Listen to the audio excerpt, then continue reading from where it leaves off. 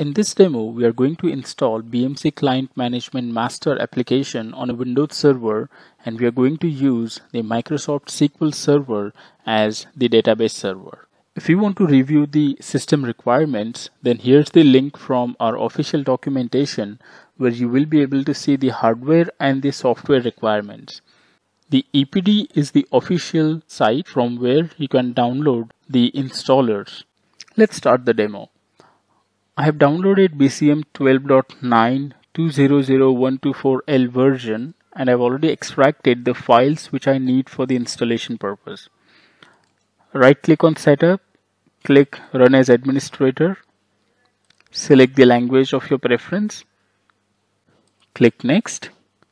Be sure to go through the End User License Agreement, click Accept, click Next. Since we are going to use the dedicated SQL Server, we are not going to select the SQL Server Express option. The master and the console are two default options that we are going to select. Click Next, click Install. When you receive this pop-up, click Next. If you have a license file, you can import a license file using this checkbox. Or if you want to continue with evaluation license and want to import the BCM license later, you will be able to do that as well. Since I have the license, I'm going to import it.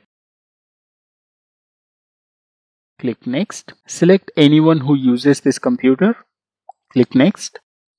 This is the default installation directory. It is recommended to install the application on a dedicated drive where you have enough disk space, or you can scale up the disk space as per your requirement. But for demo, I'm going to keep it on C. Click Next. These are the default ports that BMC Client Management uses. So you need to make sure that these two ports are open in your environment for BMC Client Management to function properly. Click Next with the default settings. The database engine type is SQL Server. We are going to update the SQL Server name so that we can connect to the SQL Server and then create the required database and the table spaces. Use the SA or the SA equivalent account who has permissions to create databases and table spaces on the database server. Click Check the connection.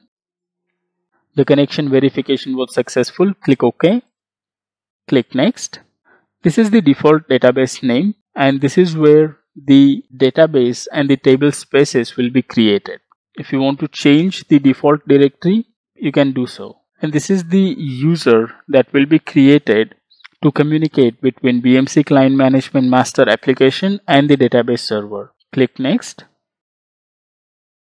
Click Next. The service name will be BMC Client Management Agent by default, and we have selected to start the BMC Client Management Agent after the installation is successful. Click Next. Click Next.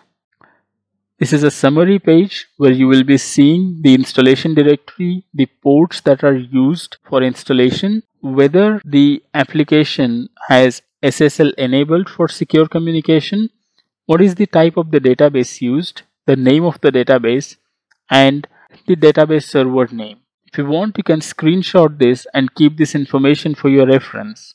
Click Install. The installation will now begin and will take some time while it creates the table spaces, folders, registry keys, and the required services.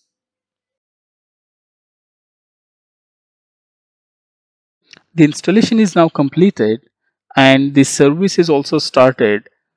The shield icon in the system tray shows that the BCM agent on the master is now initializing. Click Finish. Click Finish to complete the setup. We have successfully installed BMC Client Management Master on a Windows server, and we have used Microsoft SQL Server as our database server.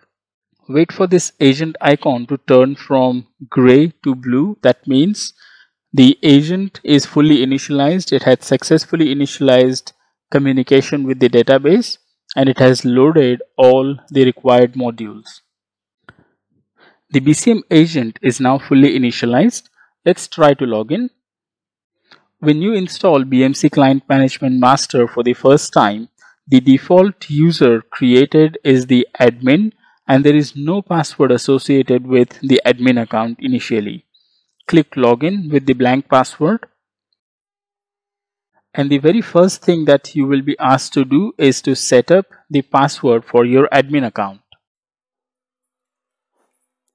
So we have successfully installed the BMC Client Management Master Server and we are successfully logged in to the BMC Client Management application using the default credentials. Thank you for watching.